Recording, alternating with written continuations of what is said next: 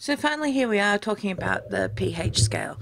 And the pH scale is how we talk about how acidic or basic a solution is. And as we've mentioned before, it's always proportional to the H3O plus concentration in solution. Hopefully, you've seen the pH scale before and you have a little bit of an understanding of it. So, we essentially use the pH scale as a convenient measure. It's just a scale like many other things that chemists have created, and it does represent the relative acidity of compounds. It's not counting specifically. It's an artificial scale that has been created to be able to distinguish between acid, neutral, and basic or alkaline solutions, with the pH down at 0 being our increasing acidity. So the lower it is, the more acidic it is, and then a pH up of 14 being a more alkaline solution or basic solution. Essentially, the how acidic or basic a solution is dependent on the concentration of H3O plus, and that's even for a base. Okay, so the pH is only ever dependent on the concentration of this H3O plus or the hydronium ion in solution, and it can vary widely. So in a battery, which car battery, so sulfuric acid mostly, it is 10 to the 0.9 mole, okay, per decimeter cubed, where in water it's 10 to the negative 7 moles per decimeter cubed, and in oven cleaner, which is highly caustic, it's 10 to the negative 13.5 moles per decimeter cubed. So just looking at the relative pH, and this is mapped against a universal indicator color scale, we have our dilute hydrochloric acid is in our 0 to 2 range. Lemon juice is just in that higher range of 2.5 to 3. Orange juice and vinegar, so looking at ethanoic acid and citric acid. Milk, then water or water and salt solution and blood are all up here in the 6 to 8, so very neutral kind of region. And then we've got lime water, which we do our test for CO2 in, and then bleach and oven cleaner.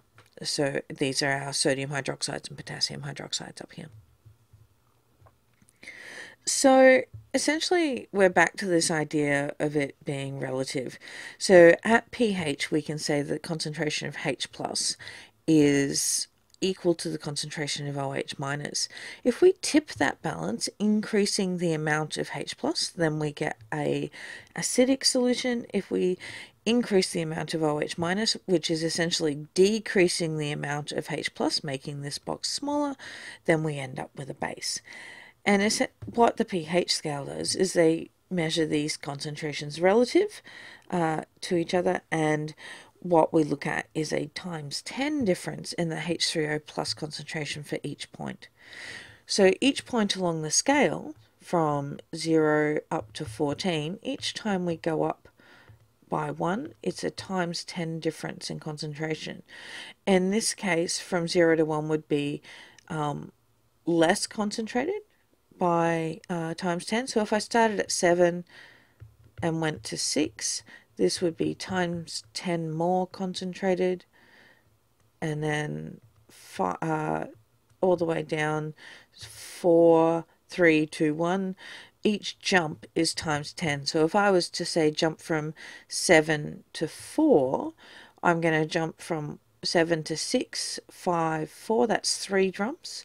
So that would be times 10 to the 3 more concentrated, which would be 1,000 times more concentrated because of the 3 jumps.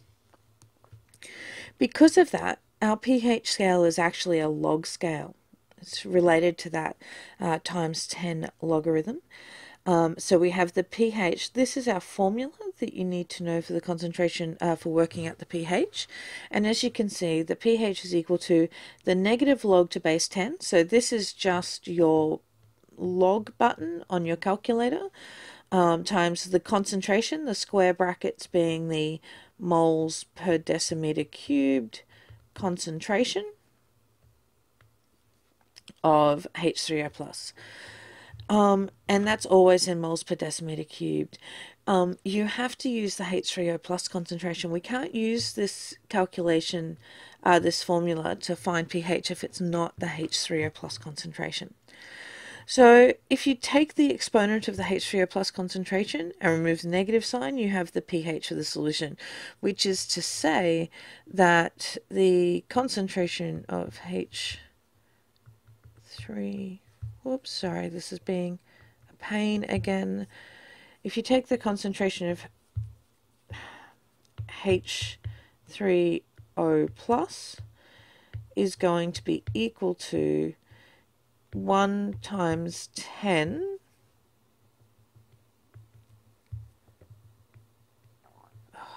this isn't writing properly today, sorry. 1 times 10 to the negative pH is the other one that we can look at. So essentially that's just rearranging the log equation.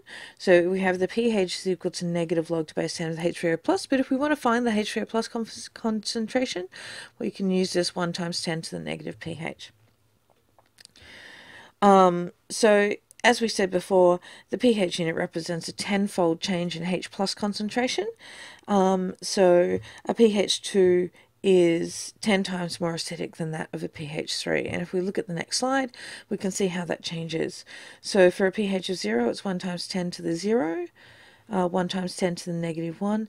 Each time we go up, we're changing this by 10 to the negative 1. So 1, 0.1, 0.01, all the way up. And each jump along the way is a times 10 difference in concentration. So if we were to graph the pH scale, essentially we can look at the ion concentration. So when the pH is very low, we have a high ion concentration, and then as the pH gets higher, the concentration of H3O plus decreases. If we do the same for OH minus, we can see that this point here, they intersect, and that's our neutralization point, where we would have the pH equal to let's, at this stage, for a strong acid and strong base, say that the pH would be equal to 0. So this is essentially our, sorry, not 0, 7. But we have neither OH minus or H3O plus in excess. So that's really it for the pH scale. Just remembering our formula, which is the pH is equal to the negative log 10 of the concentration of H3O plus, and the rearranged form of that. We will use those formulas in some calculations in the next video.